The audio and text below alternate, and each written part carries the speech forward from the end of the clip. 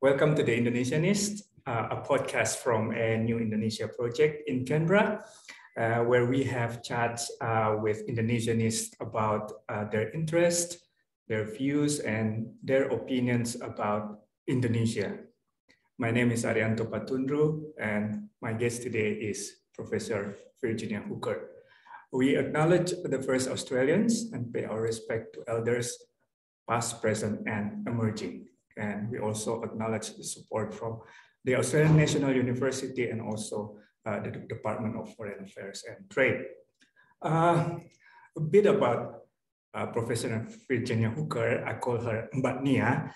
Mbak Nia is a professor emeritus at the ANU Coral Bell School of Asia Pacific Affairs. She is known widely as a scholar of Islam in Southeast Asia. Actually, she wrote an award-winning book on contemporary Islam in Southeast Asia. She also works on literature and social change in Indonesia and Malaysia and Indonesian political culture. In 2003, she was elected a fellow of the Australian Academy of the Humanities, a very prestigious recognition. Welcome, Mbak Nia. Thank you so much. I'd like to start by origin story. So if you can tell us about your upbringing, where you were born, where you grew up, then we can go from there. Oh, you're very persuasive. Thank you very much, Pacho. It's such an honor to be here. Thank you for inviting me. First of all, to acknowledge that we're in Canberra now at the Australian National University, but I actually live 100 kilometres away. I live in New South Wales, southeastern New South Wales, near the small town, heritage town of Braidwood. And there, our local Indigenous group is the Yuin people. And I acknowledge them every day because we live on 100 acres of land, which was theirs. And I see signs of them in the trees and on the ground. And so I'm very aware that they are the First Nations of where I'm now living. And their language group is Durga. And there's a move in our schools in the district to bring that language back and learn it. But I was born in Sydney. And I've written a little bit about this because yesterday was the 75th anniversary of this university, 75. And next month, I'm 75. So the ANU and I share the same birth year. Sydney at that time was just post-war, and there was a great housing shortage. So my parents lived with my grandparents. And I get quite emotional thinking about this because they were working people, absolutely. They did nothing but work at manual jobs. But what they did was totally respected education. So they thought I was a genius. So the little girl that was raised with them, close to them, they shared their life with me, and the neighbours were older people too. And so I grew up until I was 4 or 5 with adults. And it just gave me an interest in people that I've maintained through my life and through my research. So my father had served in the Navy, the Royal Australian Navy during the war, and he'd served in the Pacific War. So he had actually been in charge. He was only a young man, but he was put in charge of the landing of American troops onto the east coast of Borneo.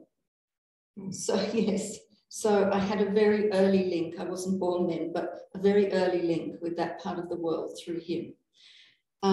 He was decorated for his bravery and his efficiency, but after the war, there was no job. He was unemployed for a year or two. And so he had a young family, me, and he decided to go back into the Navy and make it his career. So when he did that, there was money coming in, and we were able to move to different parts of Sydney. But he was posted to Korea. And so he was part of the Australian contribution to the United Nations peacekeeping force that was based in Japan, but it patrolled the waters of Korea. And my father used to post me, and by then my little sister, postcards of Japan. Mm-hmm. And this was totally amazing foreign Oriental culture to us, and we thought it was fascinating. And then he started to be moved around all parts of Australia, and so I had disrupted schooling from one point of view, but from another point of view, it, I suppose, helped me gain some resilience. So through my family connections, I did have an awareness of Asia, and he was finally posted to Canberra. And he decided that since I'd had 8 different schools, he should retire so I could finish my high school here. And that was a very momentous decision because it enabled me and my sister to come to ANU.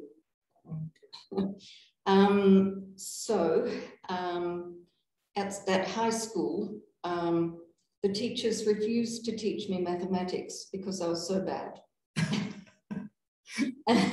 And Eddie Wu, who's very famous on YouTube, would be scandalized that teachers would say a child was hopeless at mathematics.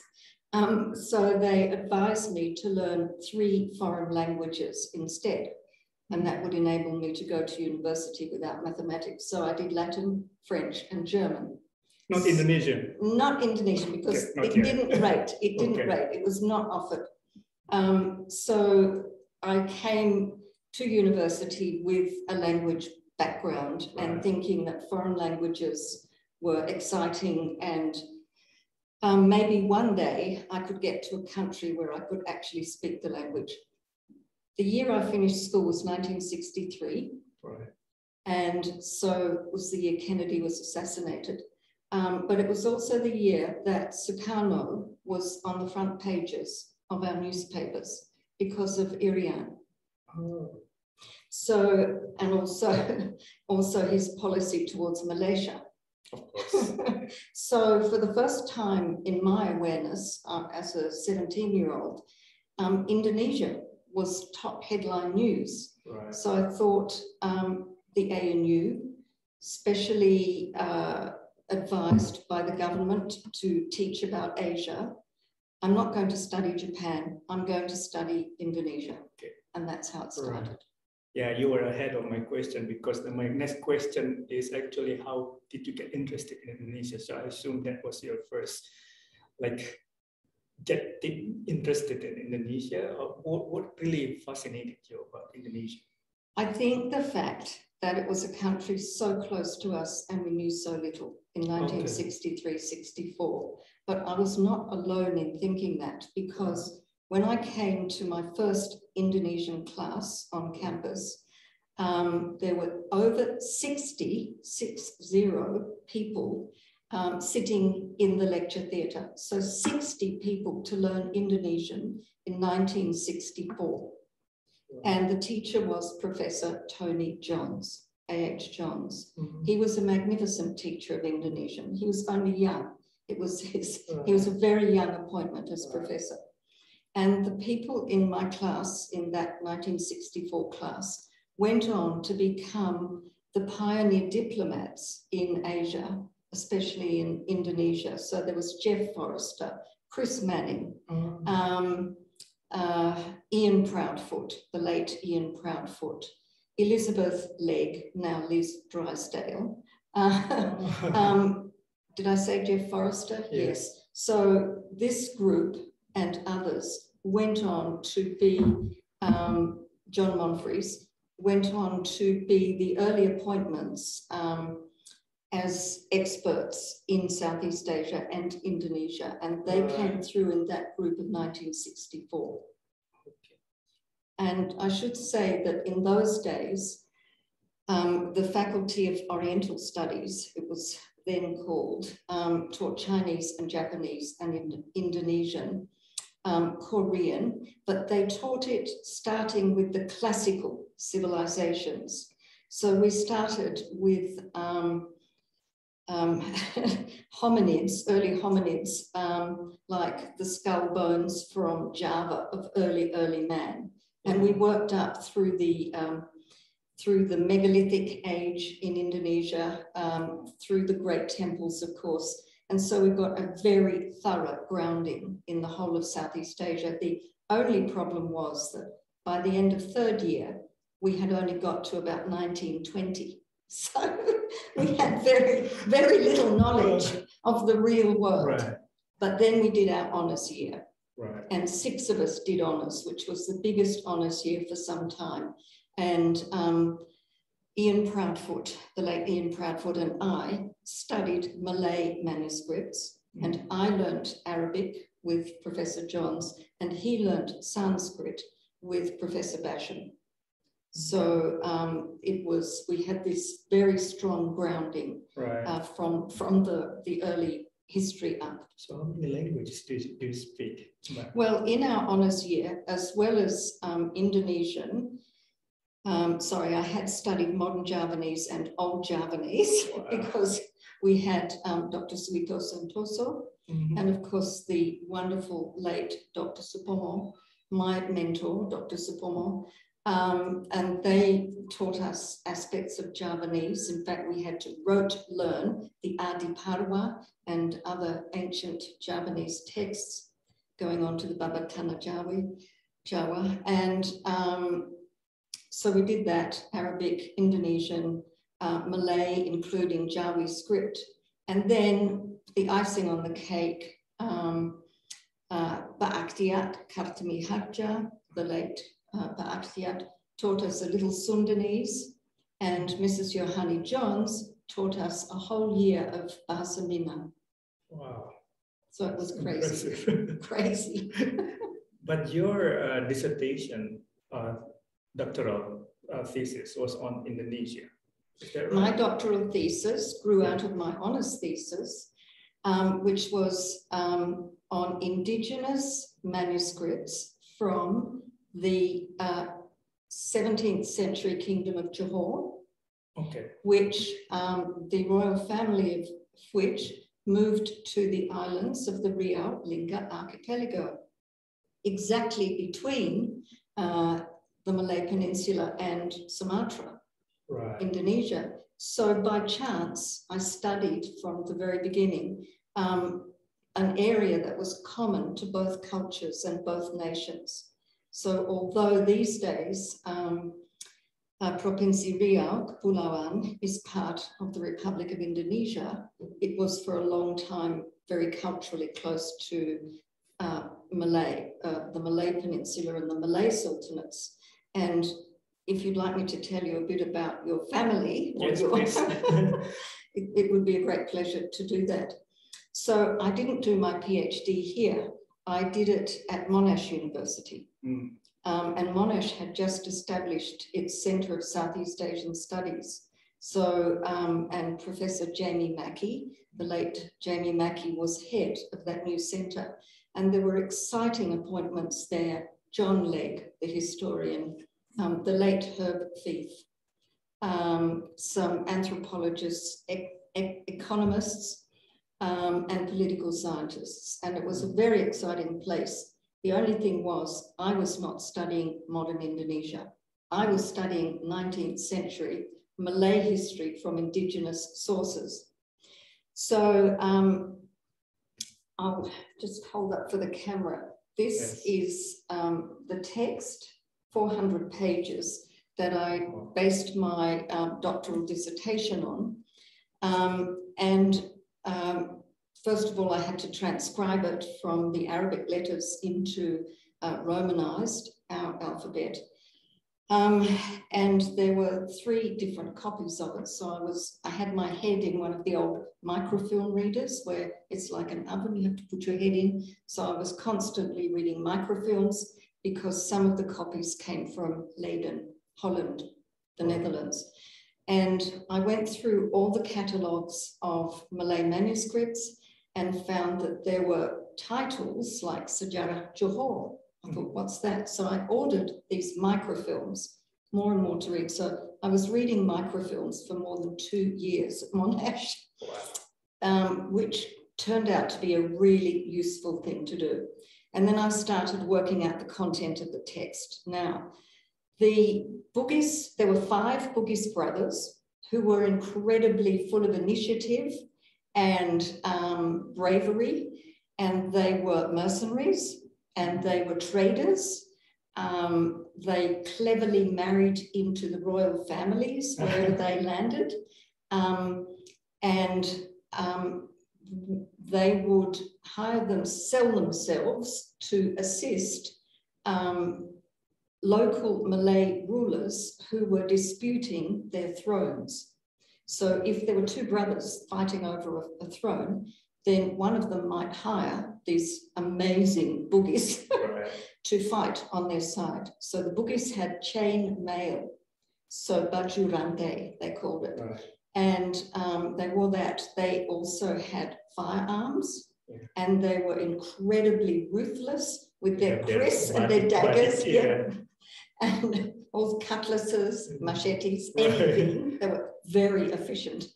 And they would win the wars for these people, and so they would be rewarded with a princess, and that would give them access to the royal line. So they then cleverly maneuvered themselves into being advisors. And because of their trading connections throughout the archipelago on the east coast of Sumatra, in Batavia, up the coast of the Malay Peninsula, they bought and sold opium, made a lot of money from opium, and also the tin trade. So they were extremely successful as both traders and fighters and administrators. Now, the author of this text, who was called Raja Ali Haji. Raja Ali Haji of the Gurindam 12. Exactly. Oh. Yes, that's him. So he wrote this. And his father was very well connected. And Raja Ali Haji was actually from a secondary wife. So, but he was obviously very intelligent, and his father trained him in Arabic and Islam. And they were the first ones from this whole area to make the pilgrimage to Mecca and Medina. And they stayed for 1 year. And Raja Ali Haji studied in Mecca with the great teachers, Islamic teachers of the day. And he must have been really quick to learn because he was only there for about a year. Then he went back with his father to Riau, and they stopped off in Penang, where he was given a wife, because having made the Hajj, he was very marriageable. People wanted to marry, and he went by Kandahar, Afghanistan. Wow. Incredible. Anyway, he made a life in Riau, advising his cousins, who were called the Yang Dipertuan Muda, Yang Tuan Muda, advising them on administration, on legal matters, on Islam, and on correct behavior. And I'll just pause a little bit longer on him because recently, this has never left me, right? I completed this in 1973, but there's been various Malay new versions of it that they've asked me to do, and 2 English translations. The first English translation was published in 1982, and it would not have been possible without the help of a dear colleague, Barbara Ann Dyer. And she said, "You will go mad if you translate that by yourself, and it will take years. I will help you." And she was an expert on the Malay world too. So together, we translated it and published it together. And it's now recognized as a basic text. But more recently, the Malaysian government asked me to do another translation, which was published in 2012, which is a prestige sort of version, which won prizes. And I updated the translation for that, so that's available too. So Raja Ali Haji was interested in change. So we're going back to the 1860s and 1870s now. Singapore was next door to Riau, and being good Bugis traders, they were doing trade. They'd set up shops and so on, trading companies in Singapore. And Raja Ali Haji knew there were printing presses there. He witnessed the first printing presses. He imported one into Riau, and he started printing books and things that are still there.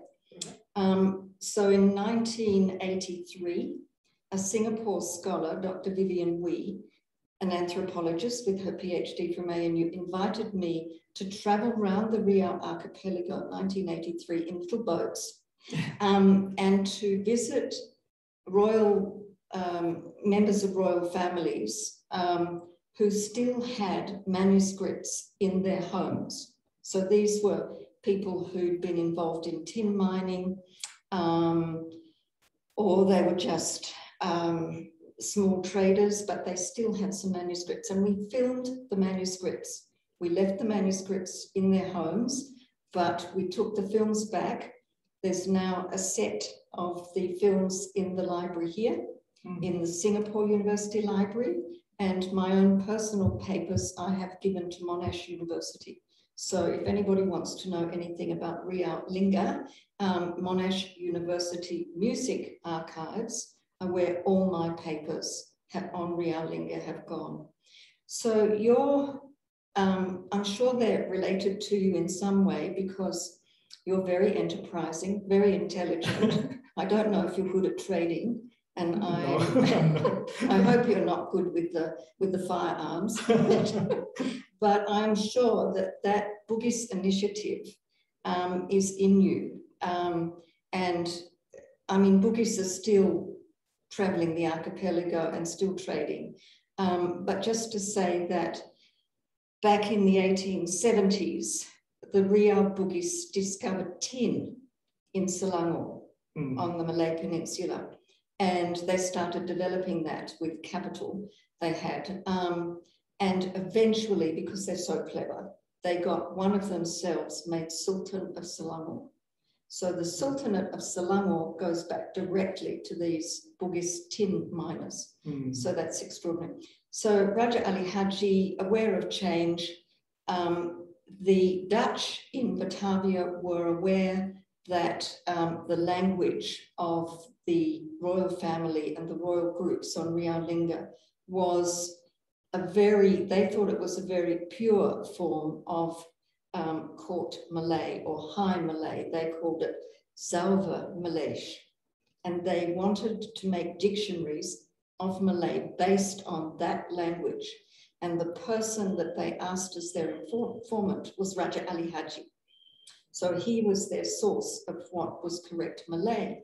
So that is what a lot of Malay in the Malay Peninsula has been based on. And if you know about Gurindam 12, that is the sort of language that he was supporting. But he was so clever that he realized, why should these foreigners know our pure language? I'm going to make a dictionary just for Malays. And he started compiling a dictionary, Malay dictionary, for the use of Malays. And it didn't just have language words in it. It had correct, in his view, correct modes of behavior and how you should properly address a sultan, very useful. How you should address, how you should care for your gundi, your secondary wives, all this sort of thing. The Dutch paid him for his work, and he also asked them for candles so that he could keep working at night. So he copied a lot of manuscripts. So he didn't want to stop work when it was dark. He asked for a raincoat. He said, I want one of those rubber garments that keeps you dry when you're in a boat. He was really up with everything. And he asked for an increase in his pay because he said, I have 62 dependents to support. So he must have had more than 4 wives. And he had a lot of children. And the interesting thing about them is the women became writers. So they wrote Syair. Just on the point, but yeah, if you don't mind, I sense that there is like some kind of amalgamation of two different cultures, in the sense that there is a very rough culture, you know, fighting, which is more seafaring, but then there is like very soft, I mean, artistic writing, and that's very interesting. I think you're absolutely right, and I haven't thought of it like that before. I think there were individuals who did one or the other.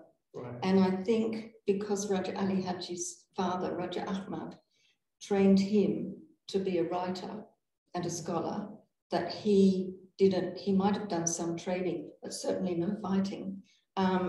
But the followers of the original 5 brothers that came, they remained as a distinct group, and they were available for jobs like being police. They were policemen and things like that. So I think you're absolutely right. I think there were different groups within the society that did that. But what was very difficult for the Bugis was that the Malays that were in the royal court was so jealous of them because they'd gone straight into high positions in the court. And so they memfitnahkan.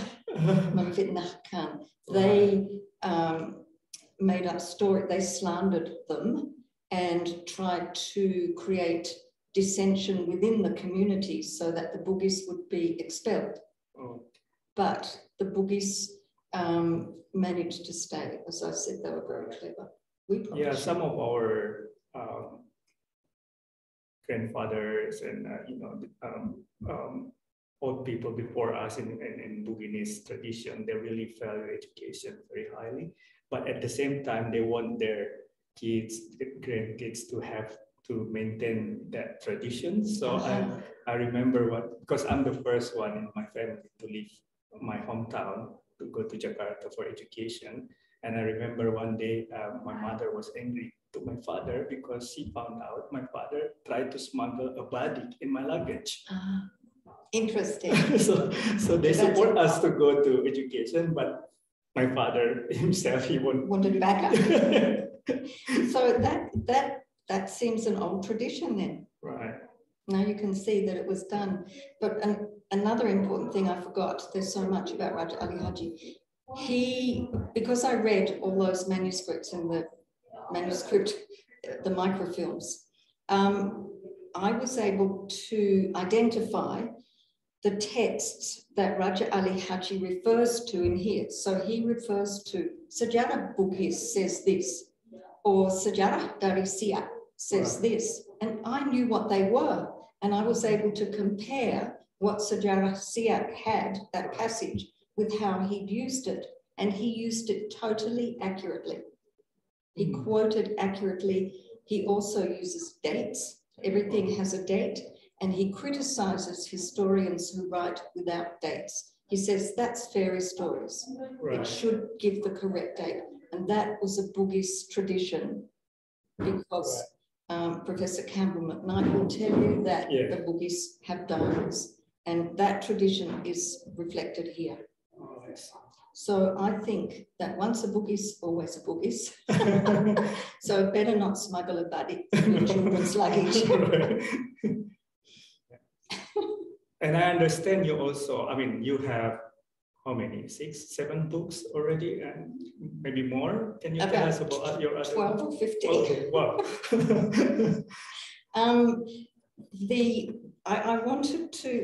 I have had such a fortunate life because you heard about my undergraduate education, amazing, postgraduate, amazing. And I have had mentors throughout. And one of them is Jamie Mackey. And he, just get the dates right, but in 1989, he and some others in the Indonesia project organized a special conference to review 25 years of New Order government of Indonesia. So there was it was like an Indonesia update. So there was this overview and it was very interesting. But he asked, Jamie Mackey particularly asked Barbara Hatley, Professor Barbara Hatley, and me to run a whole one day looking at the effect of New Order on the culture of Indonesia. Right. Now, for an economist, political scientist, that's pretty impressive. Anyway, we invited people and we had a fantastic day. It was really a great, wonderful contributions. And it was about film, about architecture, about pop music, about, I studied the Pidato Negara and of Pak Harto, and compared them with Sukarno's speeches and made some generalizations about the New Order language, Bahasa Baku. So the papers were so good that we decided that I would edit a book. And this is the wonderful book that came out of that conference. It's now out of print, but when I went to Cornell University, so it came out in 1993. And if it could be updated, that would be fantastic, but I haven't got the energy to do it. It needs somebody else to do it. But other books will be written instead, I think. When I visited Cornell University, they said, oh, we know you, we're using your book. So it's a book that filled a need, and it continued to fill a need until 1998, when the New Order finished. So I thoroughly recommend this wonderful book as statements of where the creative life of Indonesians was at the high point of the New Order, the late 80s and early 90s. And it includes Eastern Indonesia as well, regional cultures there. So it set a benchmark, I think, for studies about the interactions of society, government, and creative artists. Right. So I'm very proud of that book. That's good. Are your books available from Amazon or? I hope so. The ones that are out of print are usually available as second-hand books. Right. But and is this translated into Indonesian? Not all of it, but Yudi Latif and Idi Ibrahim, they got hold of a copy of my paper, and they didn't pirate it. They contacted me. That was my first contact with Yudi Latif, who became my PhD student later. He asked permission to translate it into Indonesian. So my chapter is, I'm not sure about other chapters, but the whole book, no. Okay. And that other book? This other book. Writing a New Society. Yes. So this is Turning Back to Malaysia. And this is my magnum opus. Nearly killed me. And when was this out? The year 2000. So it's a new millennium book. And I started it in the 1990s and it got an award. It's about it's about Malay writing, creative writing in Malaysia from the 1920s until about the 1990s. And it tries to show how the writers wanted to create a changed society from a feudal Malay society to a society where the rakyat were confident enough to become leaders and not followers. So I call one chapter Followers into Leaders. So it's actually a lot of the writing by Malays in Malay was revolutionary, and some of it was sort of banned. But it was actually extremely brave, very clever, and satirical, funny, sexy, and read by Malays themselves. So I later met English-educated Malays, Chief Justice of the High Court and so on. He said, what are you working on those crazy Malay novels for? I said, they're really interesting. He said, I've never read any. But other people were reading them. School teachers were reading them. People that went on to try and make change in society were reading. So I analysed not only the content, but the way that a new literature was being developed, a modern literature. Right. So this is a little bit incendiary too. So this is a short history of Malaysia, which Allen and Unwin, the publishers, put out a short history of most of the countries of Southeast Asia and invited me to do Malaysia.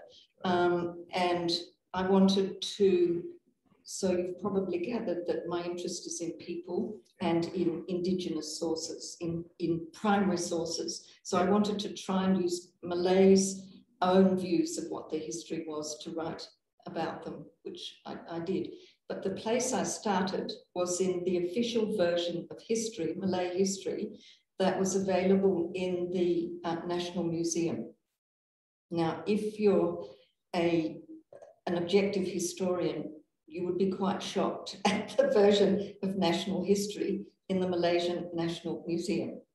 So it was a lovely place to start. And similarly, the museum in Malacca also tells a very romanticized version of Malay history.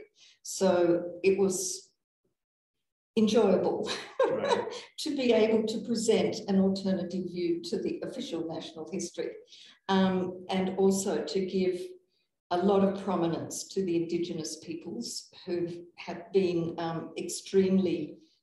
who've been overlooked and worse, abused in some areas of Malaysia, with logging, taking of their land, illegal logging, and the actual treatment of those indigenous orang asli, because for one reason, because many are not Muslim. So I was delighted to be able to tell some of their story, supported by my husband, Barry Hooker, who lived with that group of people for 3 months in the 1960s and had also looked at their adat. So I end the book while Anwar Ibrahim is in jail. And I end with the hope that new social media, which is very strong in Malaysia, and the new generation of young people will make a difference to the future of Malaysia. And the last big general election showed that that was possible. Right. And so are you still following the recent development in Malaysia and Indonesia? Of course, of course. I mean, once you start, you don't stop, of course. I can see you're very passionate with your study in Malaysia and Indonesia. But what do you think about the current state of studies on Malaysia and Indonesia in Australia? Very disappointing. Extremely disappointing. And I say that with some knowledge because in 1988, Professor Jamie Mackey and the Asian Studies Association of Australia, with Department of Foreign Affairs and Trade and Department of Education, they funded a nationwide evaluation of the study of Asian studies across Australia, obviously. And that was with Professor John Ingleson. So he and I did it. And my brief was to meet with school teachers and examine the training of school teachers, to look at language training for all languages, not just Indonesian, and to look at libraries, to look at the course structures, and so on. So it was a very thorough report, which took 12 months. And so I learned a lot. I met translators and interpreters. At that time, 1988, there was a boom in Japanese tourism to Australia. Queensland taught Japanese in schools. Chinese was beginning to be taught in schools. And Indonesian was already taught in schools and was quite strong in some schools, excuse me. So it was a flourishing time, the late 80s. And that flowed into Australia, sorry, into the Australian National University. So I was helping teach first year class, which was very good for my teaching skills. And in about 1989, we had 100 students, 120 students in first year. So the support for all that was school trips to Indonesia. So it was possible for a lot of children to be taken with their teachers and go and visit schools in Indonesia and spend at least 2 weeks there. And they could see the language in operation, which makes all the difference. It's a living language.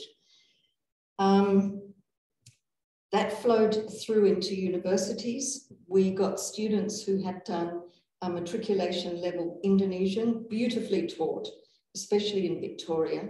And so we arranged advanced Indonesian. We had to extend the university courses. So Dr. Supomo developed these wonderful courses that I assisted with, where we would watch videos of the current news straight from Indonesia.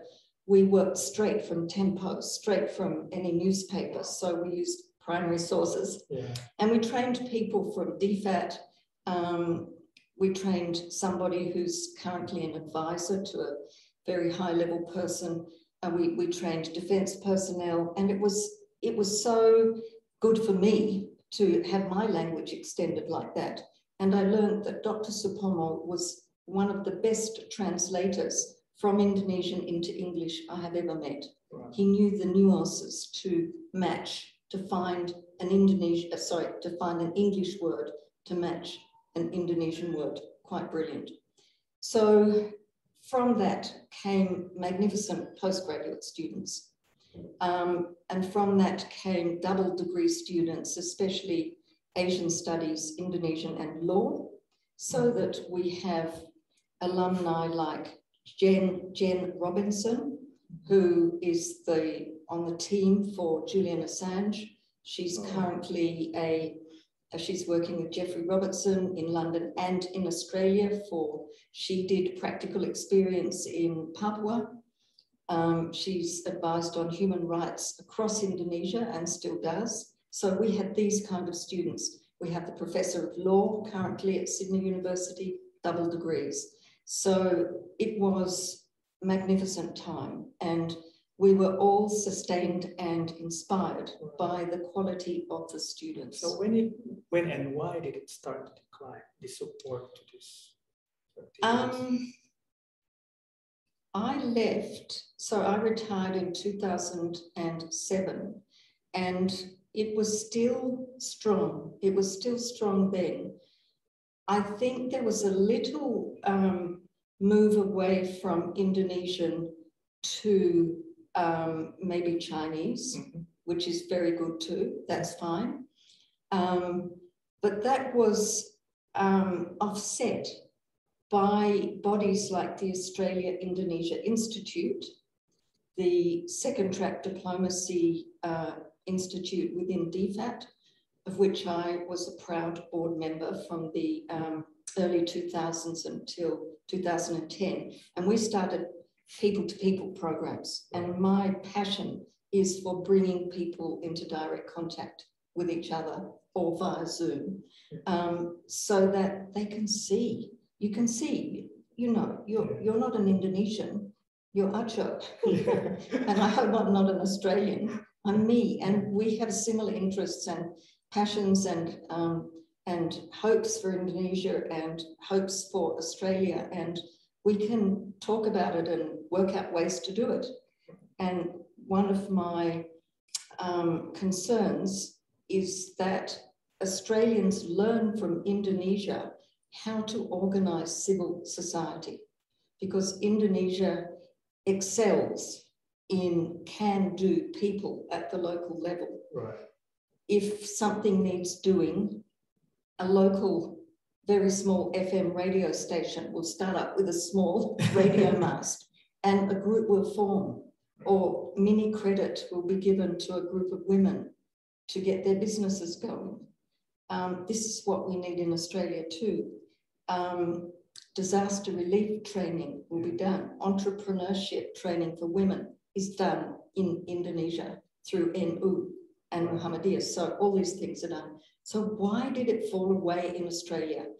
I have to look at government policy. The government changed, and the Labor government had been, especially Paul Keating, had been particularly attracted to the idea of recognising the importance of Southeast Asia in general and Indonesia in particular. And he had advisors like Professor Stephen Fitzgerald and other lobbyists who were constantly saying, this is what you can do, bringing business people to the table to say to the government, this is what you can do. And with the change of government, I'm very sorry to say, under Mr. Howard, things began to fall away. So under Rudd, it came back a bit, but Rudd was not there long enough. So we know that Kevin Rudd is still passionately arguing for this, and in fact is president of the Asia Society in America. Why isn't he? I mean, I'm sure he would be here if he could, and he is here at the moment. I think the passion is building again. And I think that it does come from the schools. I'm very concerned in general about the standard of education in general. I have grandchildren at Australian schools. I am concerned that teachers do not get the respect that they absolutely need and deserve, and that their training is inadequate. So they need the knowledge about the subject they're teaching, and they need the training on how to convey that knowledge. Is there anything that can be done from Indonesian side? Yes, but just at the moment. And we haven't, you and I, we haven't expressed openly our concern for Indonesia and COVID at the moment, but you and I have just been talking about it. So the Australia-Indonesia Institute has supported school to school. That's the Bridge program. And universities are increasingly setting up internships and vice versa. And of course, Julie Bishop put her support behind the New Colombo plan. So again, it's these practical placements, these face-to-face contacts, these real-life situations. Interesting. But yeah, we have about 10 more minutes, but I really want to talk about your other very fascinating work, and that is a book that also is directed towards children. Can you tell us about it? With absolute pleasure. I'm just going to lean forward and get it. And it fits totally. Can you hold it for me? Yes. Thank you. It fits totally with everything we've been talking about. So originally I called it Kita Semua, but the publishers said, well, nobody will understand that, so we better call it All of Us. But it's an interesting story about how it evolved, how it was born. And it was born because I was invited by the local schools in the little town where I live, Braidwood, to speak to children about Indonesian schooling and Indonesia. So I thought, what do Indonesian children learn about their own area? So I rang up the cultural attaché at the Indonesian embassy, and I'd like to thank all the Indonesian ambassadors I've ever been connected with who have supported ANU's Indonesian efforts, and me personally, fantastic support to us. And the culture attaché said, I will send you the school textbooks for grade 5 and 6, I think, at Sekolah Dasar primary school in Indonesia.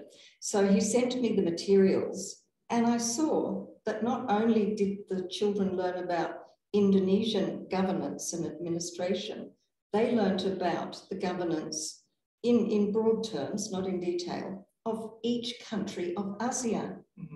So this is incredible. So I was very impressed with that. And I showed the Australian children the Indonesian books, and oh, wow, they were very impressed. So that was one thing. And I mentioned this to Australia's most famous children's writer, who also lives in my region.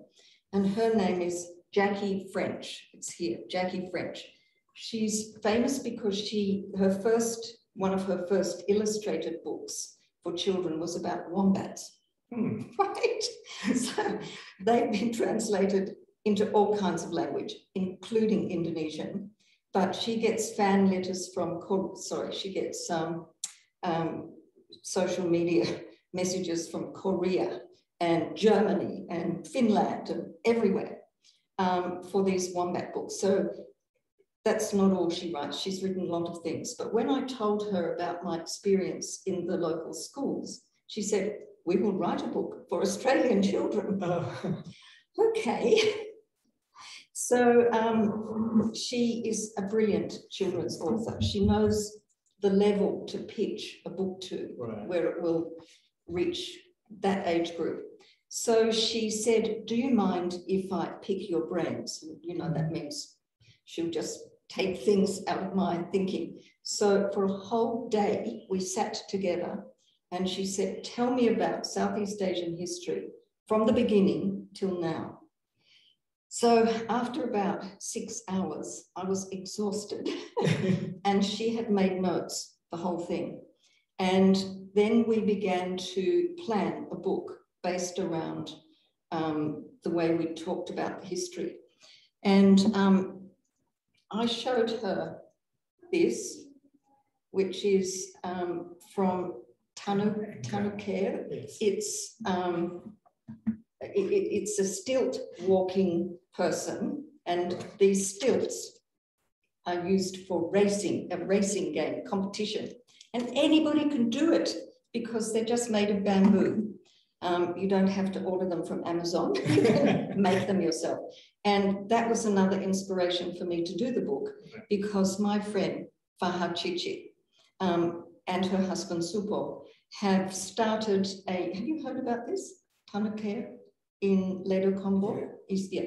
So she started a special center for both education and play for the children of migrant workers in this part of East Java.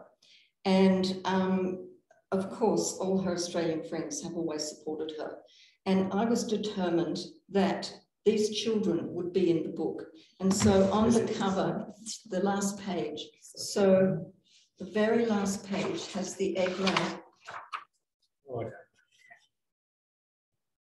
So we have the children on stilts, and it's not just the East Javanese Timor, the East Javanese children. It is children from Australia all through Southeast Asia can come together and do this, if they're clever, do this clever stilt walking competition. So we pitched the book to HarperCollins, which is an international publisher.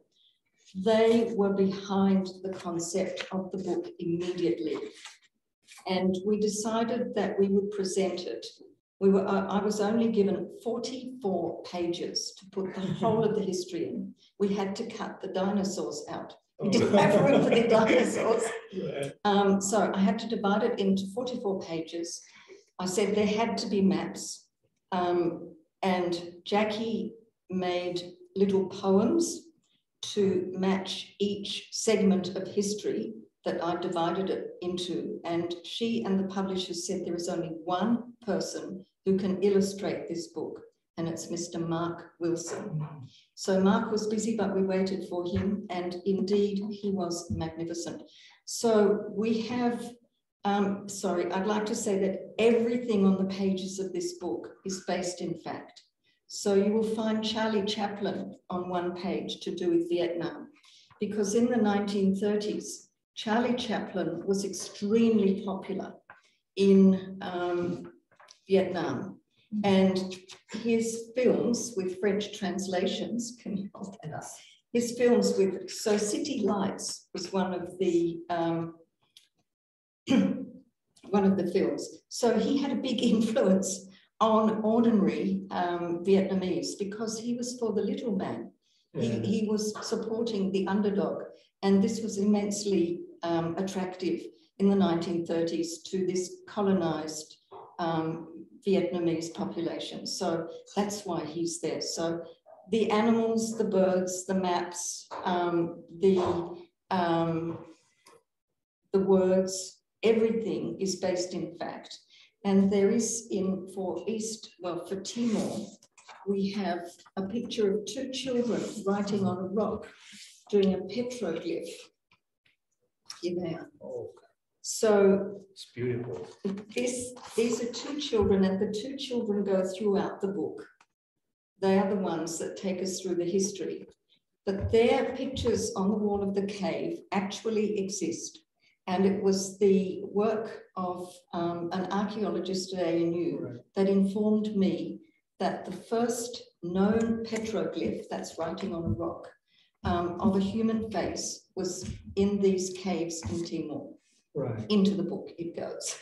Wow. So there are notes for teachers on the website of HarperCollins that go with the book.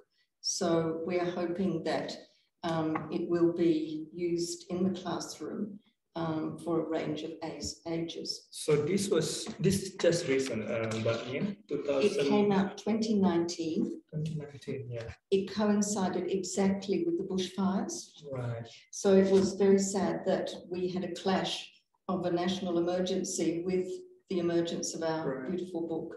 And since then, there's been COVID without school teaching, with children working at home. So we're hoping that it will have a second birth, a second coming. And the very wonderful news is that the Australia-Indonesia Institute of DFAT has given a grant to Dr. Ellie Kent to work with Gramedia to translate it. And it's already translated into Indonesian, and I have to check it. Yeah. So I'll be checking it tomorrow. And hopefully it will be available in Indonesia next year. Let me show the audience about my kampung. That's Makassar. Makassar is also there. And you see, and we have gender balance. Yeah. Wow. And we have girls doing mathematics. Amazing. So that was such a pleasure. And can I just say that because I worked with Professor Greg Feely. Oh, this is the award-winning book. This is another award-winning book. But this was a team of ANU people funded by Department of Foreign Affairs and Trade, $500,000 to put together a selection of primary sources, again, on Islam in Southeast Asia. So, of course, Greg and I couldn't do this by ourselves. We have worked with scholars in Southeast Asia, with Muslim leaders in Southeast Asia, with not just Indonesia, but Malaysia, Philippines, some representatives from, of course, southern Thailand, but Cambodia too. And because we work with primary sources, they're in the local language, we got honors students and graduate students to translate the documents.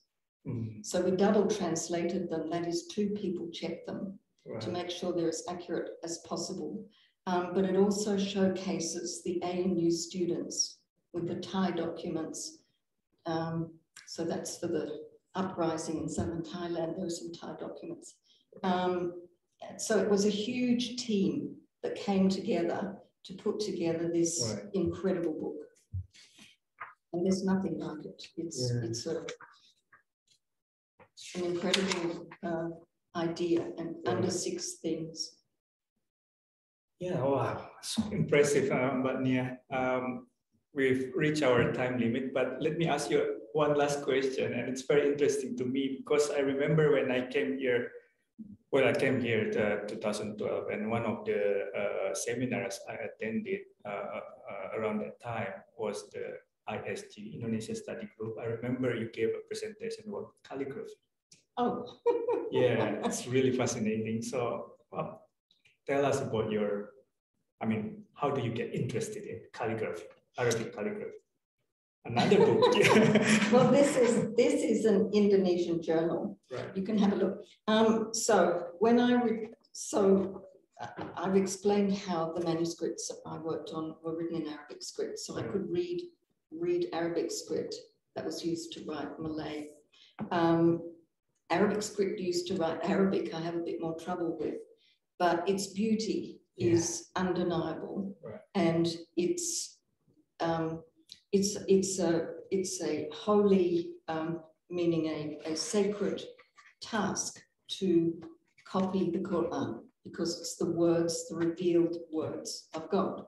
So it has to be done perfectly. Right. So I became interested in that aspect of Islam, where it's very personal for the calligrapher.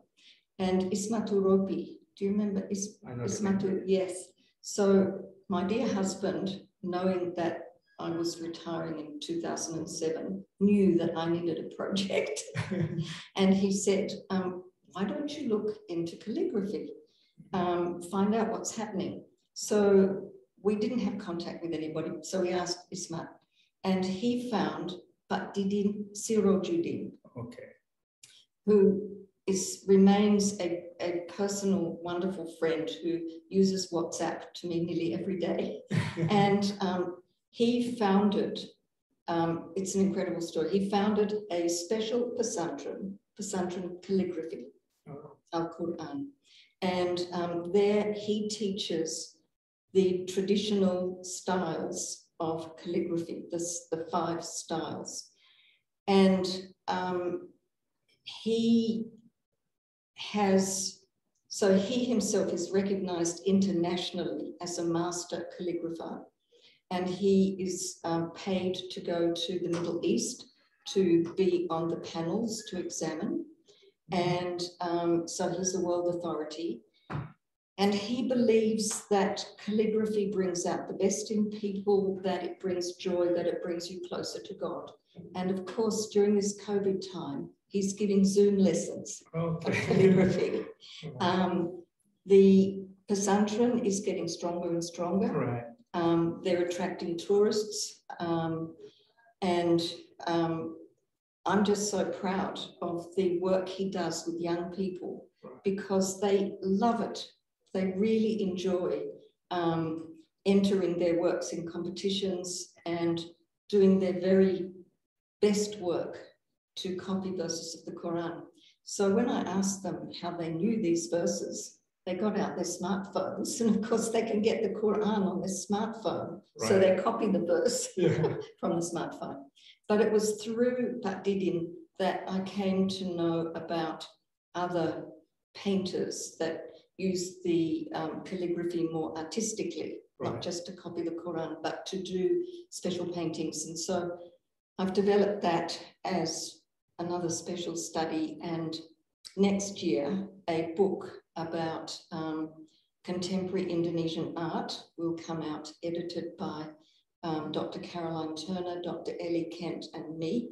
And my chapter will be about contemporary Islam-inspired art. And the title is God is Beautiful and Loves Beauty. Wonderful. With that wonderful note, we end our podcast today. Our guest has been Professor Virginia Hooker. Mbak Nia, thank you so much, Mbak Nia, thank you for very spending much. your time with us. And we hope that this podcast can give you interesting information about Mbak Nia's works and also studies on Indonesia and Malaysia. Thank you so much, and see you in the next podcast. Thank you, Pak Acho. Thank you.